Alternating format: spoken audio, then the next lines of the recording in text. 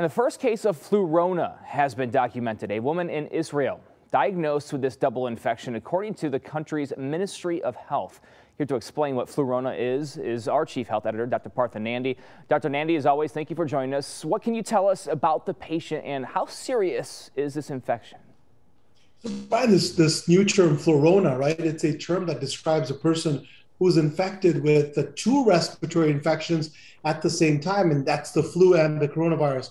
Now, both we know cause similar symptoms like a sore throat, fever, headache, fatigue, coughing, and runny nose. So we know about these things. But here's what I can tell you about the patient diagnosed with flurona. She's an unvaccinated Israeli pregnant mom in her 30s. She was treated with a drug combination and was released in good condition, thank goodness. Officials say, however, that her illness was generally mild, but precautions were taken. Why? Because pregnant women can get quite sick or even die from either influenza or the coronavirus. So doctors, myself included, are concerned that having both of these respiratory illnesses, Brian, simultaneously could possibly lead to even more severe illness. And not just for pregnant women. While we don't have a lot of data, right, on this particular co-infection, it could be quite hard on a person's immune system, especially those who are elderly or their immune systems are compromised. So this case in Israel, but can we expect to see more cases, especially here?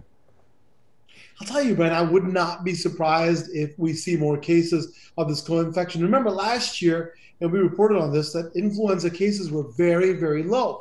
But this year, it's come back significantly. Case numbers are rising, and we know about the Omicron, right? It's spreading like wildfire. Already, I'm hearing reports of newly diagnosed cases of flurona right here in the U.S. Not many details so far have been confirmed, but a child in Texas and a child in Los Angeles have been reported to have this combination, this co-infection.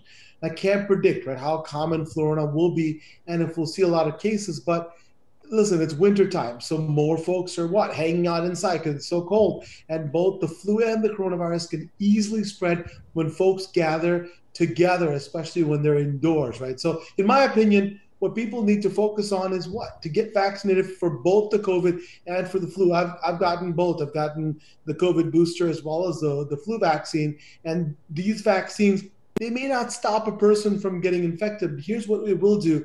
They will help you protect against severe illness that leads to hospitalization. I just left the hospital, and there are many, many sick people there. Generally speaking, if you're someone who's overall healthy with no underlying health issues, and if you're vaccinated for these illnesses, including being boosted for COVID, you're less likely to end up being really sick. Having said that, I still recommend masking when outside your home, washing and disinfecting your hands and physically distancing, right? Remember, it's not just about protecting yourself, right? It's also about your loved ones in the community. If we look at it that way, we can really, really beat these diseases. So we'll keep an eye on this flurona, Brian, but I think it's common sense and get vaccinated and make good of all the precautions we've been talking about. Important information. It's about more than just yourself. Dr. Nandi, as always, thank you for lending your expertise to us. And if you have a coronavirus question for the doctor, you can email him, Dr. Nandi, at askdrnandi.com, or send it to us on Facebook or Twitter.